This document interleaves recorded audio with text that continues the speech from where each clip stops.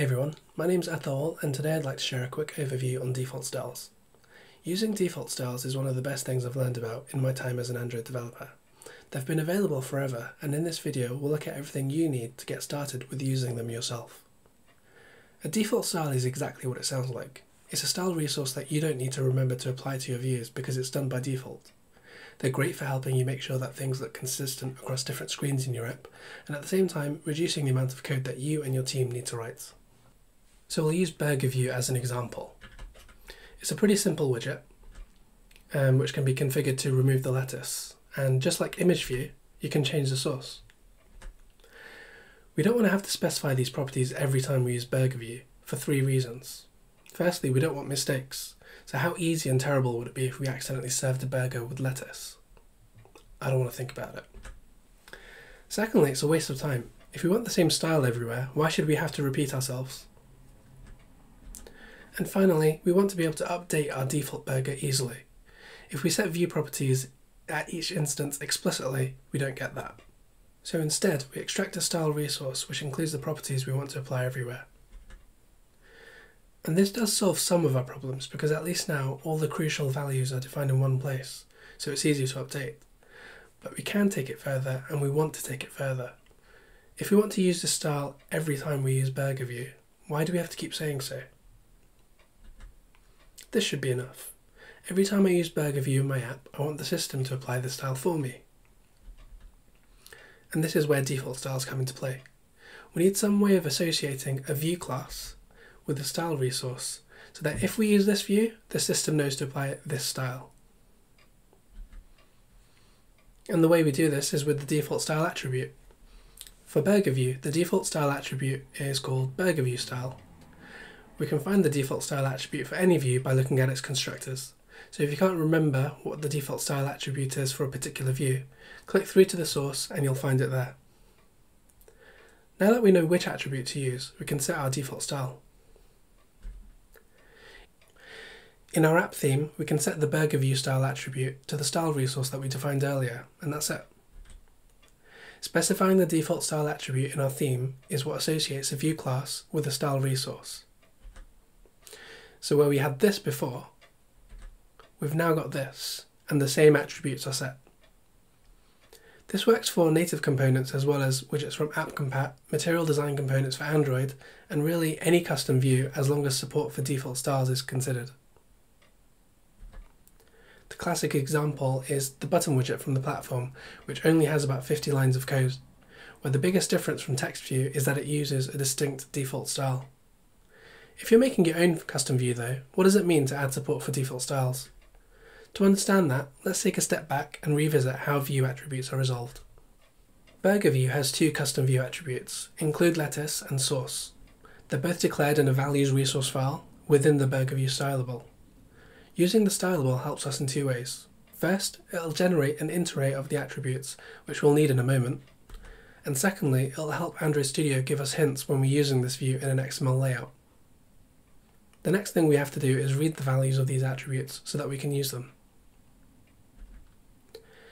In the constructor for Burger View, we can use the obtainStyledAttributes method on context to get a list of our custom attributes and their values. The first parameter, attribute set, is a map of all the attributes that were set on the Burger View element in the layout. So this will include our custom attributes, if they were set, Android layout width, Android layout height, which are set on every view, and I'll include the style attribute if we set a style resource explicitly in the layout. The second parameter is the stylable we defined before, which sets the scope of the resulting typed array. Since our stylable only contained two attributes, include lettuce and source, the method will return a typed array which only contains two elements. We can access elements of the typed array using named indices that were generated from our stylable. In this case, we're using r.stylable Burger View include lettuce to get the value of the include lettuce attribute from our typed array. So this one method is where all the hard work is performed, and a lot is happening, so let's go through it again. The Burger View stylable is an int array of the attributes for which we want to know the value. In this case, obtainStyledAttributes will return a typed array that only contains include lettuce and source. If we wanted our burger view to use an existing attribute, for example Android text, which could contain the name of the burger, we could add it to this stylable. And now the typed array that obtains styled attributes returns will contain 3 elements. The attribute set is the set of attributes that we've given to this instance of burger view in our layout. So in this case we'll have 4 elements in our attribute set: Android layout width, Android layout height, app include lettuce, and app source. If we added some random key value pair, then this would also be included in the attribute set. But since our burger view nor any of its ancestors knows about this attribute, it'll be ignored. In any case, when we call obtain styled attributes, we've limited the search for the attributes which are defined in the burger view stylable. So our typed array won't include Android layout width, layout height, nor the undeclared attribute. If the style attribute is given, this will also be included in the attribute set. We don't have to worry about it. The obtain styled attributes method handles it for us. It knows we're looking for 2 particular attributes, include lettuce and source. So first it checks the attribute set for these attributes, and if it doesn't find it here, then it'll look in the style resource, if one is given. That's why attributes specified in a layout will override attributes from a style resource. And finally, we also have to consider the context. The last place that the obtain styled attributes method will look for the attributes we've requested is in the theme.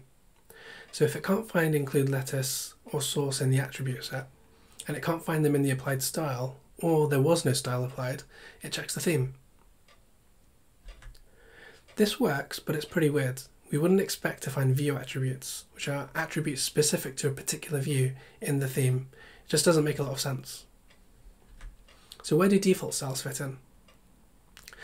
While passing the default style attribute to the superclass constructor is important, that only adds default style support for view attributes that ancestors of burger view knows about, like Android background. That's because we also need to pass it to the obtain styled attributes method.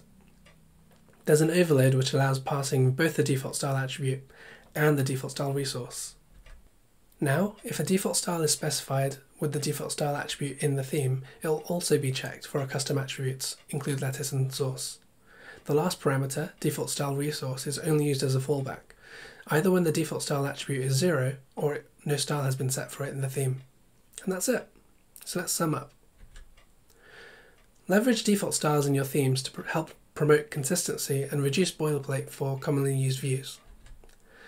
Look for the 2arg view constructor, since this is where the default style attribute for a given view will be specified.